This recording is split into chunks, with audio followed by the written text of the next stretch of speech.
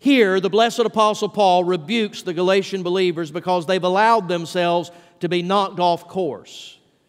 They've been sidelined and sidetracked in the race of the Christian life. And under divine inspiration, Paul reminds them that they were once running faithfully for the cause of Christ.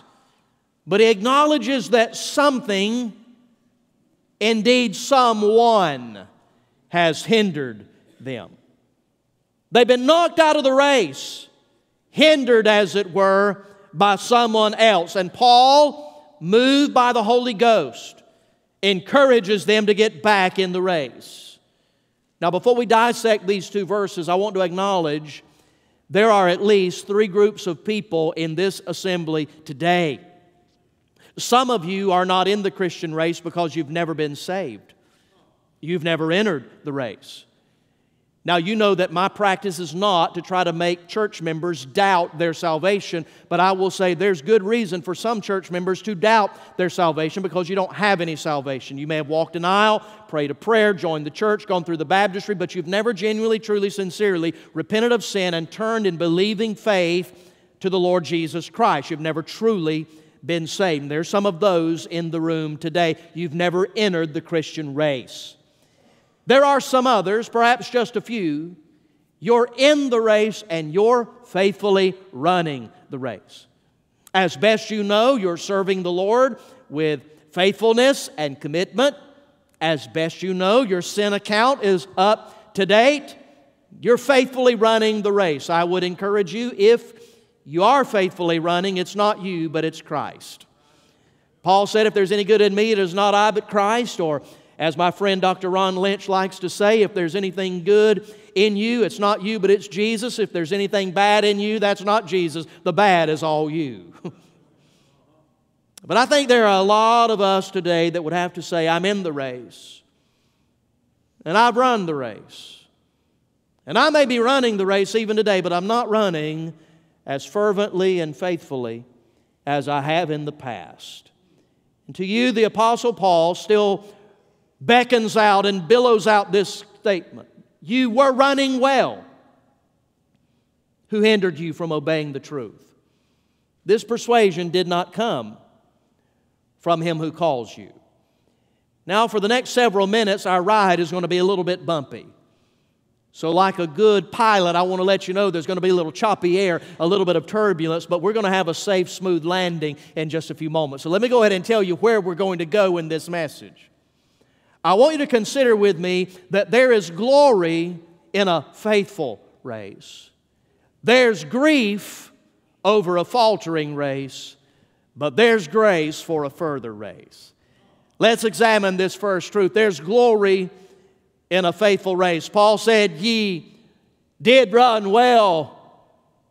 You were running well. I just want to say from the outset, it's possible to live a life that's pleasing to the Lord. Paul would later testify that he had fought a good fight. He had finished his course and kept the faith. In a world of charlatans, hypocrites, and phonies, sometimes we think that running the race well is an elusive pipe dream, that it's not even possible. But the Holy Ghost says of these early Galatian believers, you were running well. So lean in close, Christian friend, and listen. It's possible to faithfully serve the Lord. Students, you don't have to be a casualty. You don't have to have a testimony that you served the Lord and then fell away and then came back. Thank God when you fall away you can come back, but that doesn't have to be your testimony. You can bring glory to Christ through faithfully running the race.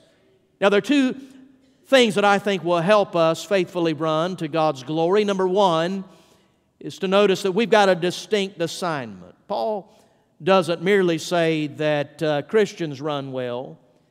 He's got a specific congregation in mind, and I believe specific individual Christians in mind. You were running well.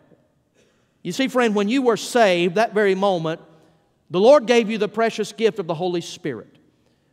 Romans 8 verse 9 says, if you don't have the Spirit of Christ, you don't belong to Jesus. There's no such thing as a Christian that does not have the Holy Spirit. And when the Holy Spirit came to indwell you at the moment of salvation, He came bringing and bearing a spiritual gift, enabling and equipping you to do something, at least one specific act of service for the glory of God. And one of the most frustrating things you'll ever do is try to operate in somebody else's giftedness, to try to do something that God hasn't called you to do. When Paul asked them, who hindered you, he actually knows the answer to that question. Historically, the hinderers were called the Judaizers. In the region of Asia Minor, these Galatian churches had heard the gospel and they had been saved. But then some former Jews who were now Christians came from the city of Jerusalem.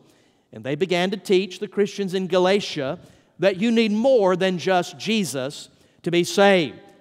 Specifically, they said to the men of Galatia, you've got to have Jesus. You need grace and faith. You need all of those things. Plus, they told the men, you've got to be circumcised. Now, circumcision just symbolized all of the Old Testament laws. They were essentially saying you need Jesus plus the Old Testament law. They were saying, however, in a broader sense, you need to be more like us. You need to be more like me. You see, who God has called you to be is not enough. You need to be more like me.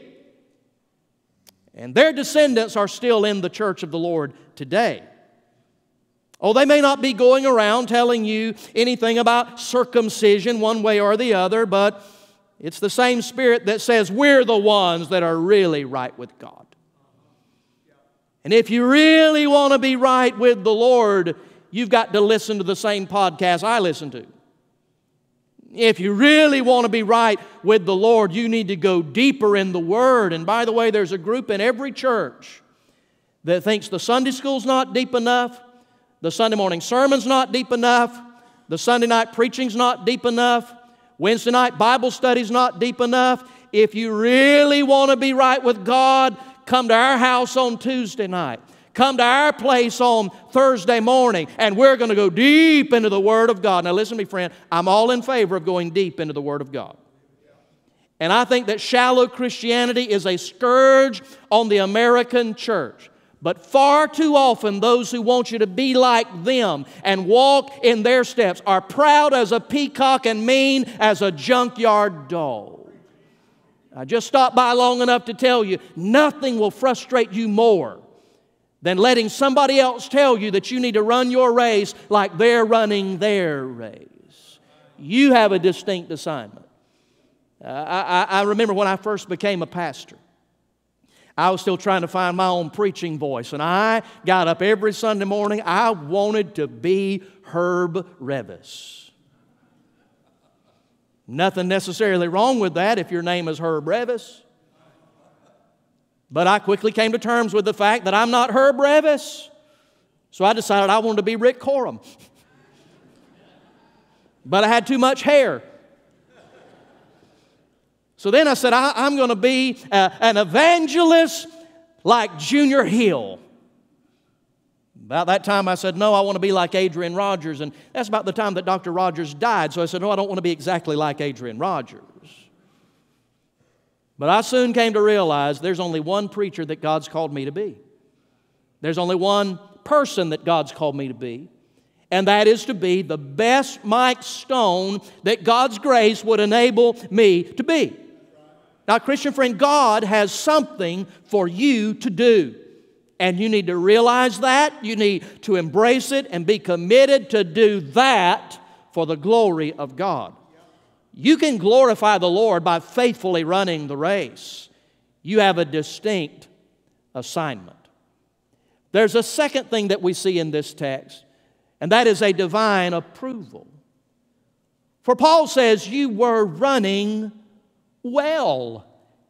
This is one of the greatest Christians that ever lived that looked at their life and said, you were doing great. I was watching you, I was observing you, I was walking the Christian life with you, and you were doing awesome. And if you understand anything about the inspiration of the Scripture, with that now being in our Bible, it's not just Paul saying that. It's the Holy Spirit of God saying, here's a stamp of approval. You were running well. Now, every one of us longs for approval. That's just part of our human nature. Last Sunday evening, I went home. And as a preacher, I was really dejected. I didn't feel like either the morning or the evening service had gone any further than the front edge of the pulpit. I thought I had laid 2 eggs up here in the pulpit, and I got home and my 11-year-old son said, "Dad, those were 2 of the best messages I think you've ever preached." I thought, well, maybe you just don't know good preaching. But Wednesday night, I spoke to the youth, and I was tired. I didn't feel good. I was distracted by a number of things. And once again, I didn't think that message went well, but I heard the next day the testimony of one of our students who left that service and talked about how God had really spoken to their heart. Now, brothers and sisters, I don't say that to fish for compliments. I think all of us enjoy encouragement, and there's nothing wrong with encouraging one another. But what we should really strive for is not a mere mortal man saying you did well, but we should long for that day when the God-man Himself says, "I heard what you said, I saw what you did, and I know something they didn't know. I know why you did it. And I know if it was your best or not." And for Him to say, "Well done, good and faithful servant," that ought to be the approval for which we long. And I remind you, as I've said in the past, in the Bible, there's no well done that is separated from good and faithful servant. There's nowhere in the Bible that we are promised that Jesus will merely say to us, "Well done." There's no well done unless it's well done, good and faithful servant. Paul testifies of this divine approval. On his deathbed, 2 Timothy chapter 4, he said, "I fought the good fight, finished the race, kept the faith. Finally, there's laid up for me the crown of righteousness, which the Lord, the righteous judge, will give me on that day." And he said, it's not because I'm special. He said that goes for everybody else who has loved His appearing. And if you know what Paul was going to do with that crown of righteousness, if you know what the Bible teaches you will do with all of your trophies, awards, and crowns, you'll long for the soul winner's crown. You'll long to receive the crown of life. You'll long to receive the crown of perseverance when you realize that what we're going to do with that crown, we're going to take them off our head and we're going to lay them at the nail-pierced feet of the Lord Jesus Christ as a way of acknowledging, "Lord, anything that I accomplished for your glory, it wasn't me doing it, it was you doing it through me, and all the honor, praise, and glory belongs to you and to you alone." I just want to say at the outset of the message, faithfully running the race is not an unattainable goal. There's glory in a faithful race. He said, "You were running well." But there's a second truth we see in this text. Not only there's glory in a faithful race, there's grief over a faltering race. You were running well. Who hindered you from obeying the truth? It's here that we begin to see the importance of the verb tenses. It's in the past. You were running well. Who hindered you? Here's someone that at one point in their life they were running well the Christian race. But now there are calluses on the heart, dust on the Bible, and cobwebs over the entrance to the prayer closet. Like the backslidden believers of the church at Ephesus that we read in Revelation 2. Their doctrine may have been right. Their practice may have been right. But their hearts had grown cold. And they had left their first love of the Lord Jesus Christ. Now, as Paul addresses their faltering race, there are two things I want to bring out of the text. Number one, the obstacle in your path. Look again in verse 7. You were running well. Who hindered you? The word hindered has a couple of meanings in the Greek of the New Testament. Some suggest that it means to cut in on. You've got the picture of a runner running the race. You've seen the track that goes around the practice football field, and there are clearly delineated lines and lanes. He said, you were running really well in your lane, and somebody apparently cut in on you, tripped you up, and made you fall. Who was that cut in on you?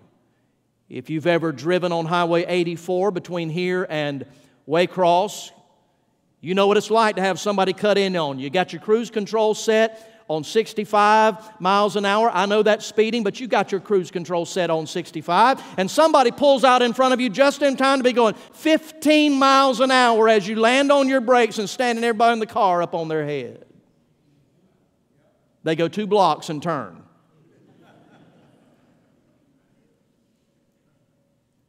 That's somebody that cut you off. They cut in on you.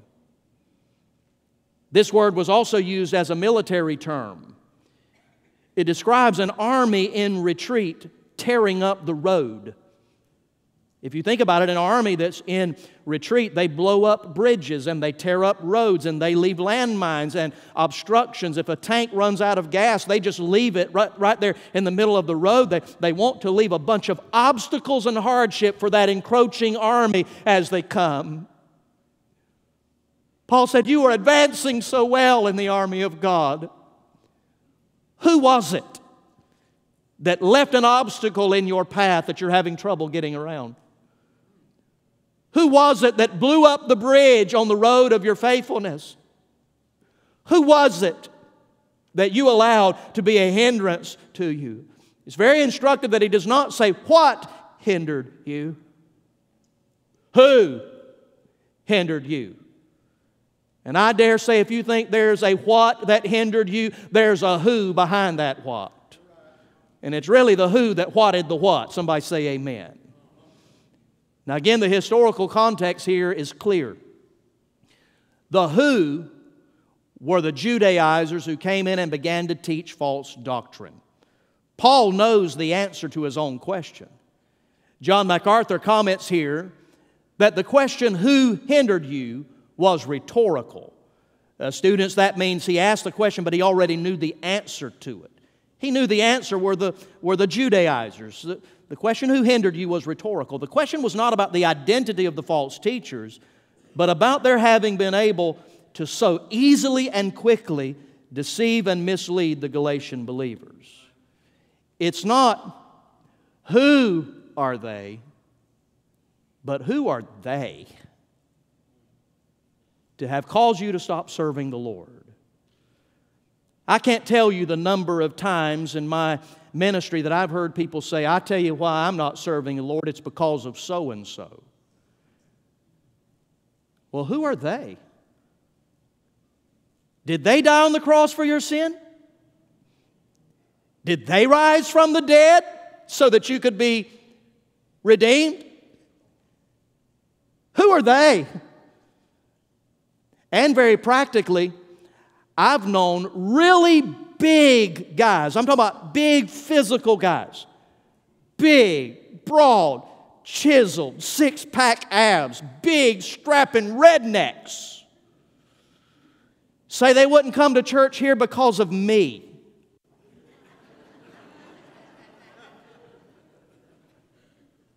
Or worse yet, something a 65-year-old woman about as big around as my pinky said to them in the nursery one day when they went to pick up their child. Why, just imagine for a moment if I met that big old guy out in the parking lot. I said, listen to me, son. If you think you're walking in that church, I'll whip you right here in the parking lot. He'd say, let's get it on right here. He would never physically allow me to be a hindrance to him coming to the Lord's house. But yet we do that all the time, don't we? Sometimes it's not even a person or a threat, it's just a word. Again, it may have been a sideways glance when you picked up your kid in the nursery. Or maybe when you went to the preschool department, somebody said, you'd think if you're going to put your kid and God's kids every week, you could at least take a turn once a quarter to help us out in here, bless God. I don't hear that a lot, and when something like that is said, I hate that as much as you do. But Paul says, really? You're going to let that keep you from serving Jesus? If you follow the Olympics at all, you may know the name Mary Decker. In 1982, she was considered to be the fastest female runner in the world in every race from 800 meters to 10,000 meters. She was on the cover of a number of American magazines and was noted as America's running superwoman. And yet she did not have an Olympic medal. She had to lay out the 1976 Olympics because of an injury. In 1980, some of you are old enough to remember when President Carter boycotted the Olympic Games. In 1984, everybody thought this is her year. She's going to win the gold. And her best chance was in the 3,000-meter race. But there was another runner in that race, a barefooted runner named Zola Budd. Zola came around one of the corners and changed lanes, got in front of Mary Decker, and Mary Decker fell. She fell to the track, injured her hip, and did not finish the race. They initially disqualified Zola Budd. They said that she cut in and made an illegal move, but they watched the video and found out her move was not illegal at all. But for years, Mary Decker continued to blame Zola Budd for cutting in on her until an interview with the New York Times in 2010. It was then that Mary Decker, the injured runner, the one that had been cut in on, she told the New York Times, and I quote, the reason I fell, some people think she tripped me. I happen to know that wasn't the case at all. The reason I fell is because I am and was very inexperienced in running in a pack. End quote. Here's what she said. She said, the reason that I tripped was because I basically was so much better than everybody else. I was always out in front. I never had to run that close to anybody. And so when somebody finally got that close to me, I didn't know how to maneuver when somebody started to move into my lane. She made a legal move, and I didn't know how to. It was all my fault. There may be one numbered among God's people today who needs to know, while they may have cut in on you, you are responsible for how you responded to the cut, the obstacle in your path. For someone in the room today, it wasn't a false teacher and it wasn't some church offense. The person that cut in on you may have been a ball coach that offered your child a spot on the team and didn't realize they just cut in on you. It may have been a business owner who offered you a job, or a boss who offered you a promotion not realizing they just cut in on you. It may have been a boyfriend or a girlfriend, an ex-husband or an ex-wife. Maybe a friend with the best of intention invited you to join them at the lake instead of going to church this weekend, and didn't realize they planted seeds of disobedience in your heart that cut in on you and busted up the road on the path of obedience. It may well have been someone who whispered something unkind about the pastor or a leader in the church, perhaps not even fully realizing the damage that was going to do in your own spiritual development. Paul said, you were running well. Who is it that you allowed to hinder you? And why are you allowing them to stand between you and God. The obstacle in your path.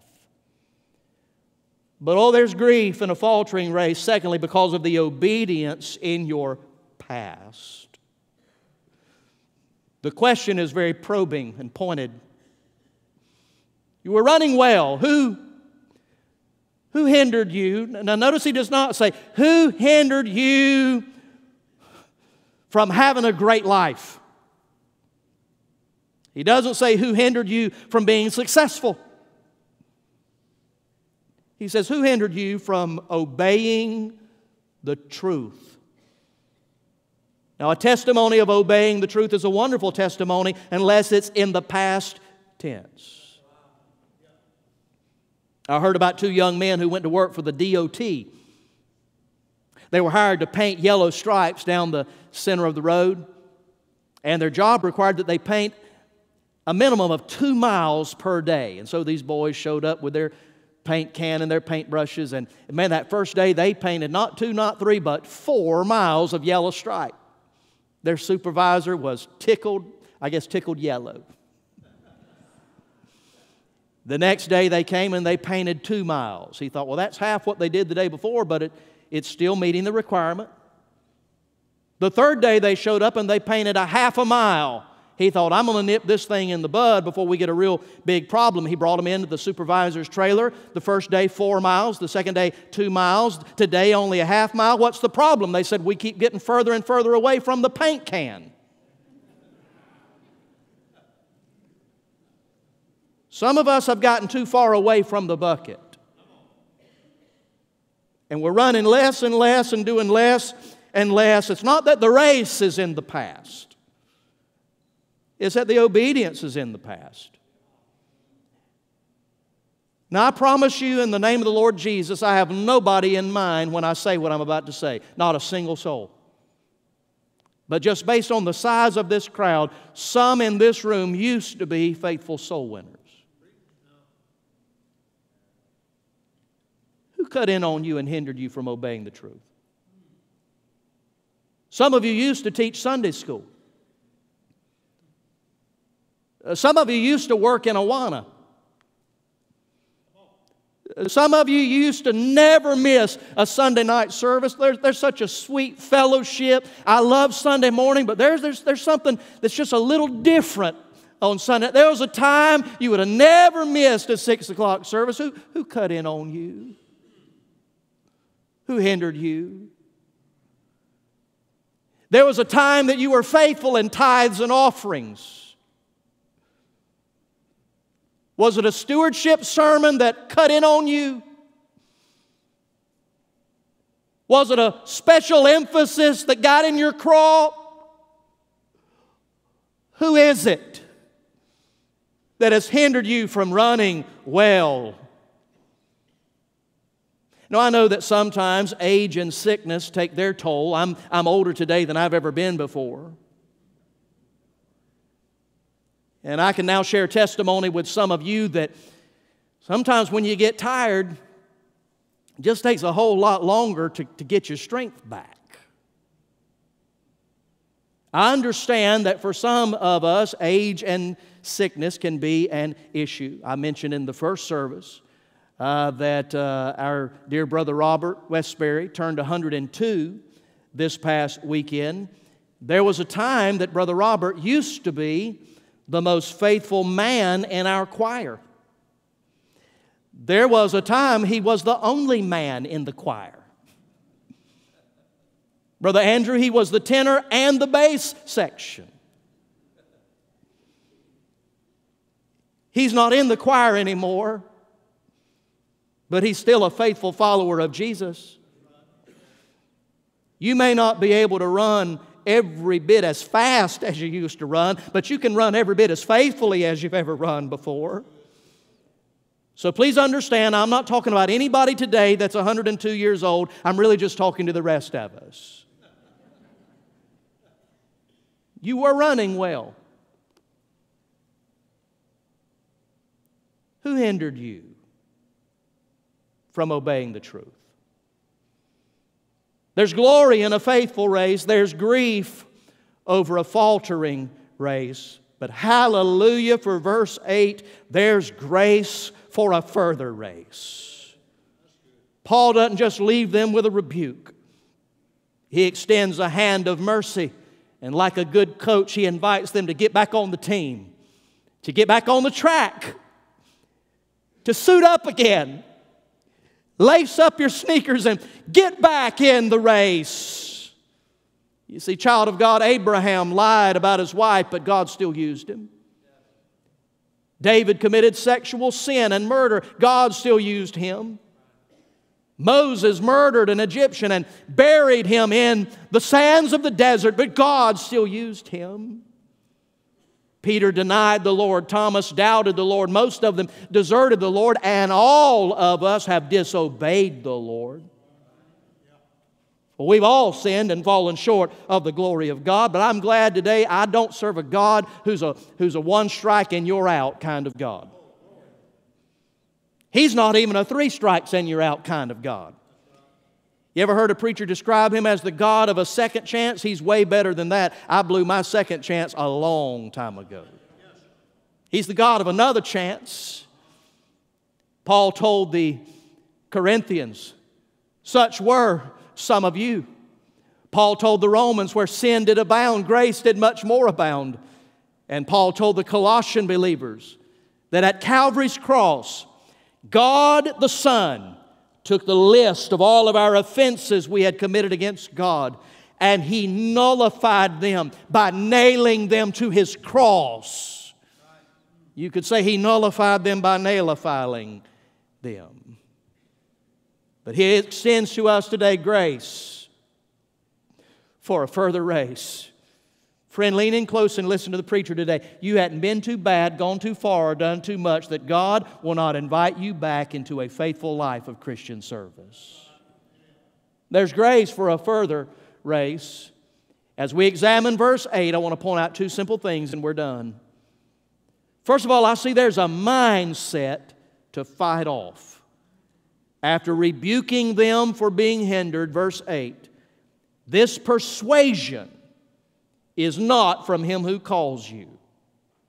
Persuasion.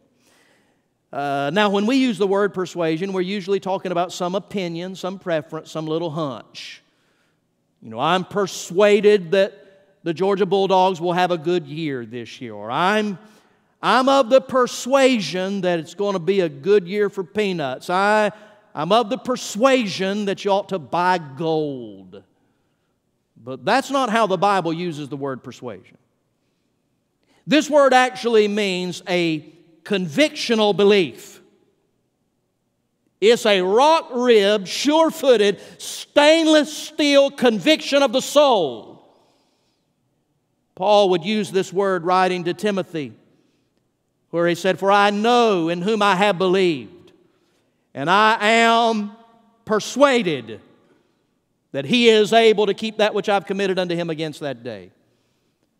The writer to the Hebrews in chapter 6, after talking about the danger of apostasy and falling away from Christ, said, "But we are persuaded of better things concerning you." Paul says there's a mindset that you've got that you didn't get from Jesus. What is that mindset that did not come from Christ? Perhaps it's the mindset that says, well, I'm saved, and I know once saved, always saved, and God doesn't expect me to be perfect, and God doesn't have as high a standard as the preacher seems to. Nobody's going to be faithfully running the race all the time. There's nothing wrong with me failing and falling and faltering. That's just the way it is. Paul said you didn't get that mindset from Jesus. The idea that mediocrity was acceptable in the sight of God. You may have gotten that from somewhere, but you didn't get that from Jesus. And that's a mindset we've got to fight off. In his book, Finishing Strong, Steve Farrar tells a powerful, somewhat lengthy poem about a little boy who entered a race on field day. And man, he wanted to win that race. But he fell 3 different times and decided to give up. It's then that the poet begins to describe the little boy's condition. Defeated, he lay silently, a tear dropped from his eye. There's no sense running anymore. 3 strikes, I'm out. Why try? The will to rise had disappeared. All hope had fled away. So far behind, so error-prone, closer all the way. I've lost, so what's the use, he thought. I'll live with my disgrace. But then he thought about his dad, who soon he'd have to face. Get up! An echo sounded low. Get up and take your place. You were not meant for failure here. Get up and win the race. With borrowed will, get up, he said. You haven't lost it all. For winning is no more than this, to rise each time you fall. So up he arose to win once more, and with a new commit, he resolved that win or lose, at least he would not quit. So far behind the others now, the most he'd ever been, still he gave it all he had and ran as though he'd win. 3 times he'd fallen, stumbling. 3 times he rose again. Too far behind to hope to win, he still ran to the end. They cheered the winning runner as he crossed. They said, first place. Head high, all proud and happy. No falling, no disgrace. But when this fallen youngster crossed the line, they all said last place. But the crowd gave him the greater cheer for finishing the race. And even though he came in last with head bowed, unproud, you would have thought he'd won that race to have listened to the crowd. And to his dad, he sadly said, I didn't do so well. To me, you won, his father said. You rose each time you fell. And now when things seem dark and hard, too difficult to face, the memory of that little boy helps me to run my race. For all of life is like that race with ups and downs and all. And all you have to do to win is rise each time you fall. Quit, give up, you're beaten. They still shout in my face. But another voice above me cries out, get up and run your race. If you have fallen and you think that's acceptable, if you're mediocre and you think that's acceptable, if you're in and out, off and on, up and down, hot and cold, and you think that's normal, the Holy Ghost, through Paul, says, you did not get that persuasion from the Lord. There's a mindset to fight off, and finally, there's a master to focus on. For you did not get this persuasion from Him who calls you. Now we're in shouting territory right here. You remember I told you how important the verb tenses are? Almost all of this section of Scripture is in the past tense, except one thing. You were running well. Somebody cut in on you. Somebody hindered you. You're not running well anymore. You've got a mindset from the past that doesn't honor the Lord. It's all in the past except one thing. Their conversion is in the past. Their commitment is in the past. Their faithfulness is in the past. Their obedience to truth is in the past. Their right mindset is now all in the past. But there's one thing still in the present, and that is the call of God. He says this persuasion did not come from Him who calls you. Brothers and sisters, your faithfulness may be in the past. His faithfulness is in the present. Your commitment to Him may be in the past. His commitment to you is still in the present. Your love for Him may be in the past. His love for you is still in the present. The Bible says, my God is a refuge and a strength. Listen, He is a very present help in time of trouble. And the God who is indeed the great I Am, who is always present, is always presently calling, get up, come home, get back in the race. I'm not done with you. I'm not finished with you. There's a work for you to do. Get up and get back in the race. The writer to the Hebrews put it like this, and let us run with endurance the race that is set before us, looking unto Jesus, the author and finisher of our faith. One of my favorite stories to tell is taken from the world of high school athletics. It was 2010 in the state of California. Holland Reynolds was deemed to be the fastest girls runner in the state. And just before the track and field season began, their coach shared with the girls that his ALS, his Lou Gehrig's disease, had gotten a whole lot worse. This would be his last season. He was going to retire on medical retirement at the end of the season. And those girls got together and did what you would expect high school girls to do. Full of emotion and love for their coach, they determined we're going to win the state title and send our coach into retirement as a champion. And they raced their hardest and their fastest all year long. And in a story that is chronicled both by the New York Times and ABC News, you can find a picture of some of this story on the internet. They come all the way to the last race, the last tournament, on the last day of the season. And their team is in first place. They stand ready to win the state title. All they have to do is finish this race. It's a multi-runner race, and guess who's running the last leg of that race? The star runner in the state, Holland Reynolds. They expected her to win. So they were all surprised when one runner after another crossed the finish line and Holland was nowhere in sight.